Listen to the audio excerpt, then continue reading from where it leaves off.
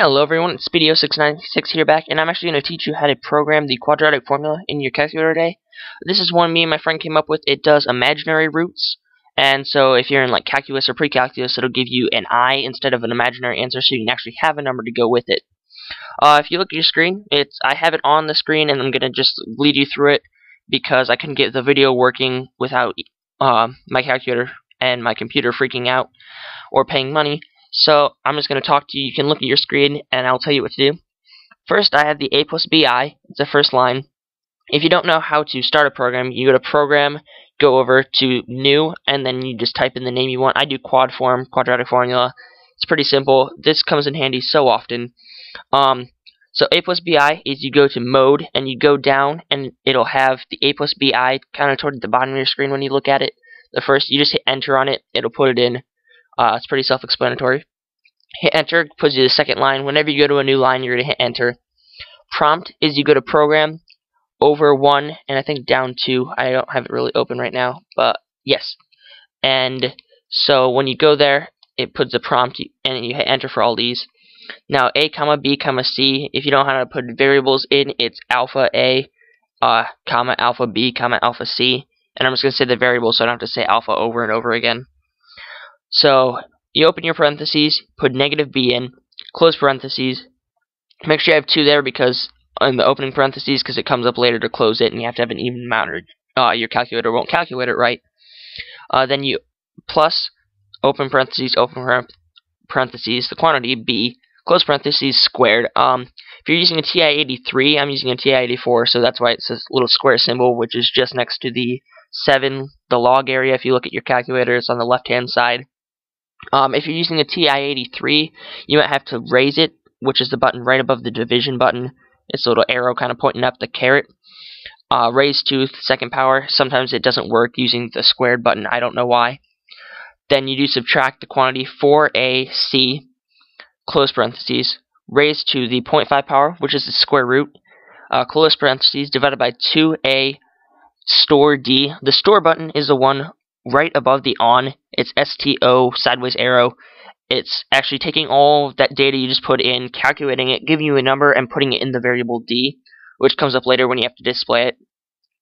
Then you go open parentheses after you start a new line, -b, close parentheses, minus this time, it's a plus or minus for the square root,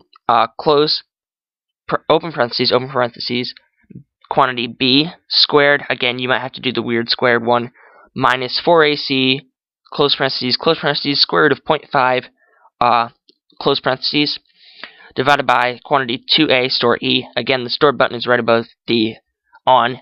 This program is kind of repetitive, so I won't repeat myself forever, like stored where it is. Next, you open the quantity b, close quantity, squared, again, weird square, minus 4ac, store f.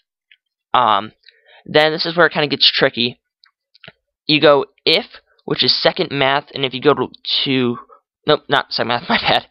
It's program. It's the first one. It's 1, and it's an if-then statement. I won't explain those unless someone really wants me to in another video.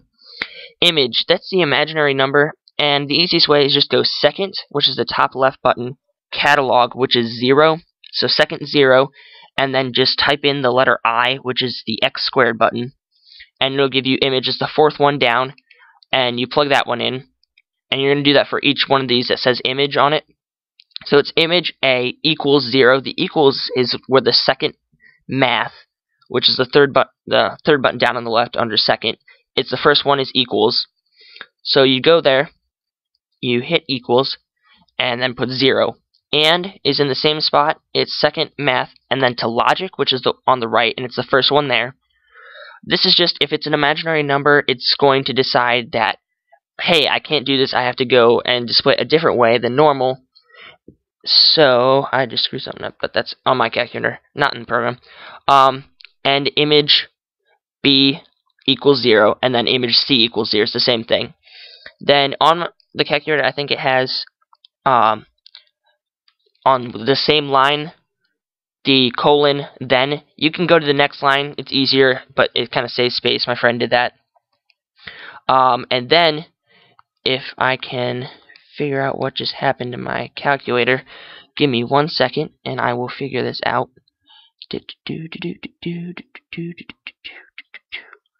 Okay, the next line is if f is greater than or equal to 0. For some reason, it messed up mine. Sorry about that. So if f is greater than or equal to 0, the greater than or equal to 0 is also in the second math. It's the fourth one down. Start a new line, go to then. These will all have colons on the side too, if you can see by the then there.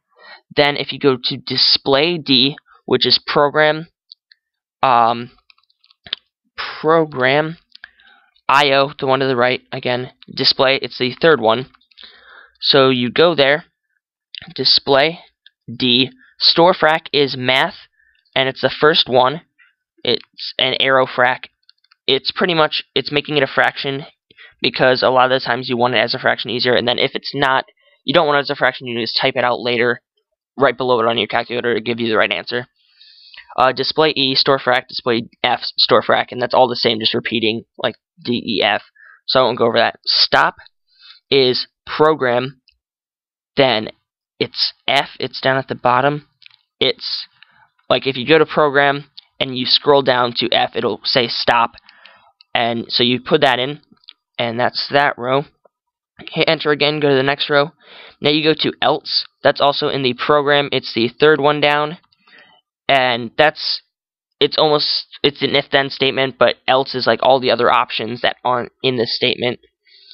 Fix 3 is the one I added. You don't really have to, it's just to make the decimal shorter, and that's, you go to mode, and you go to float 3. You don't actually hit the float, you just scroll over to that 3, and that'll give you a fix 3. Now you go display D, E, comma F, and that's just what we did before, the exact same thing with the displays. Now you get a float, which is just mode again, the float. It's another self-explanatory one. End is if you go to program and go to 7. It's the seventh one down. You just scroll. You don't have to hit 7. And then the last part here, it is else again, which is the third one in the program. Fix 3, which is if you go up to mode, go to 3 again, display D, comma E, comma F, and then float for the last time. And then the end just is finishing that last statement. I can do an introductory to program video, I guess, if anyone wants to. You can download this if you don't want to actually type it out. This is just kind of explaining how you can do it if you don't want to download it, or the download's not working for some reason. And you can also download my app, which I've created. These are a few programs I've worked on during school when I haven't been paying attention, and made these games, and I compiled them into an app so they're easier to download. They're in your archive. You just go to apps, it'll say Joe's app, and you can download that and play. I have right on there Deal or No Deal, and it's a questing game. It's like an RPG text-based game.